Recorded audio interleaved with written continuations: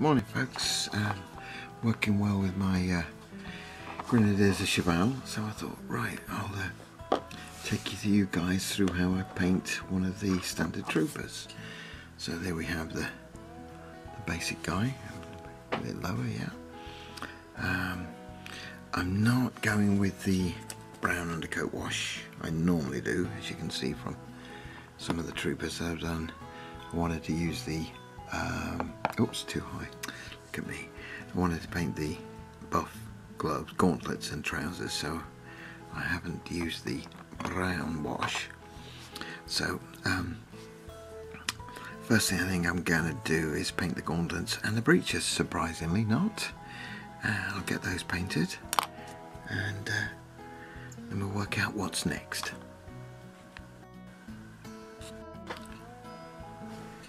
Right, the buff paint is dry, so now we've got to work out what we're going to do next. So I'm thinking the next thing is to do the blue.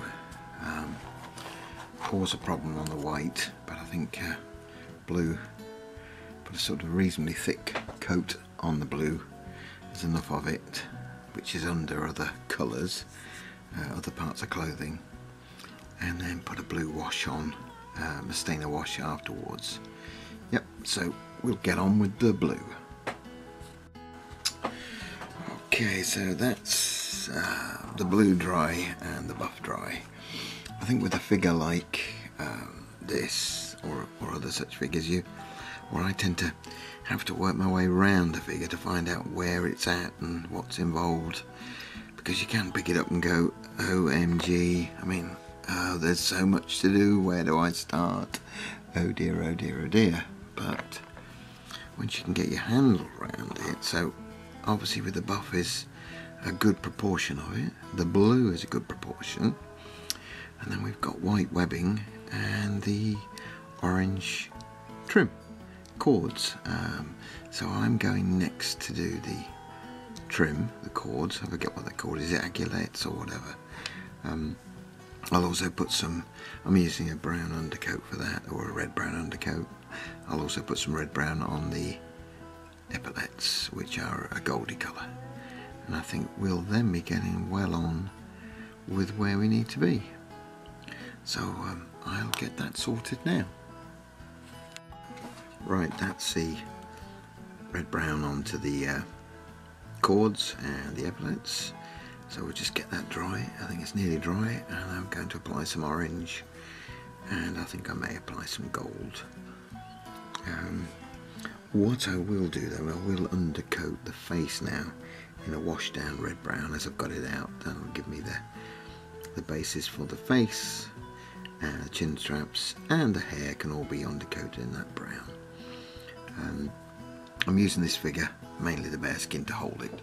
It's a very nice steady platform. I'm not one for using clamps or drilling through the figure to hold on a piece of wire, so I tend to hold my fingers like that. But yeah, with this bearskin it's nice and steady, and that can be painted once it's fixed on the horse. So I'll get the face, hair and chin straps completed, and I'll also get the orange and probably the gold on the chin straps and the epaulets. Right, that's the brown, the orange and the gold all added in. So what I've got is, yeah, the face has had the basic orange undercoat after the red brown was put on. Gold chin straps are completed, epaulets completed. I've also done the basket hilt as the gloves are buff. Basket hilt's done. I'm going to now, I think, add the flesh wash. I'll just finish off the face first. I've got two shades to go on that, the German orange and then the pink, or not pink, I do flat flesh, that's the one I use after the German orange. So I'll put that on. I think then it's time for the flesh wash, so we can colour everything in, and then it's going to be the webbing, the white straps, which I shall do in an Iraqi sand to start with. I may also do the red turnbacks, so I'll get that all sorted, and we'll see what we get. Right, that's the stainer added to the, well, you can see all the areas that the stainer has been added to. The buff gauntlets, buff trousers, I've added stainer to the orange, to the epaulets, face and hair, and the chin straps. And also we've got the red turnbacks, the back obviously being turnbacks. The webbing is mainly with the buff. I've got a little bit of webbing here to paint the buff, so I shall do that. I've used Iraqi sand for that, and then I shall go over that in a couple of shades of white. I'm also going to highlight the orange again with a slightly brighter orange. That's then most of him completed. I'm using the head, obviously, the hat, sorry, the bearskin to hold it, as you can see. So I think what I'll do is a bit of a little worm there. I need to trim that off on the end of the musket, or the carbine. What I'll do, I think, is paint the boots, and I think then it's time for him to be mounted on the horse, so I can complete the cavalry musket,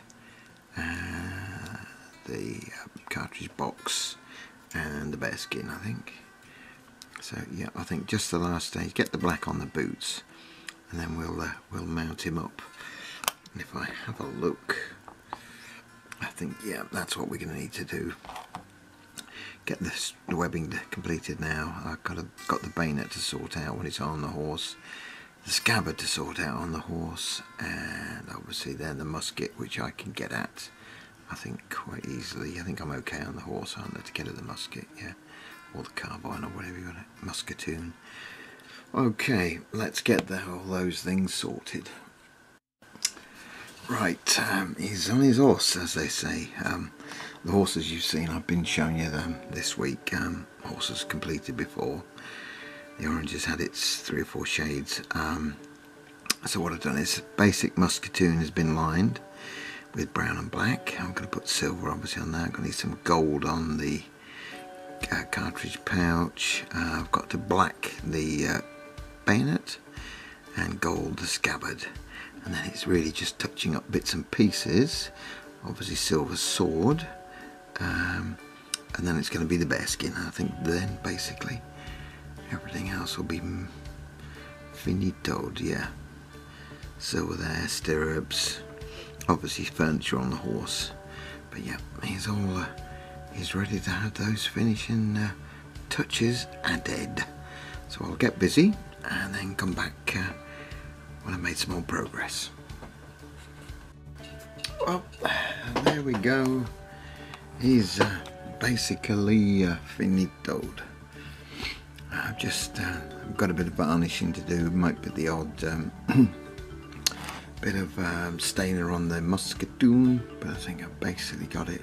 Didn't like the musketoon. It's very scrappy, very difficult to get at bits and pieces of it, but if it shows, does it?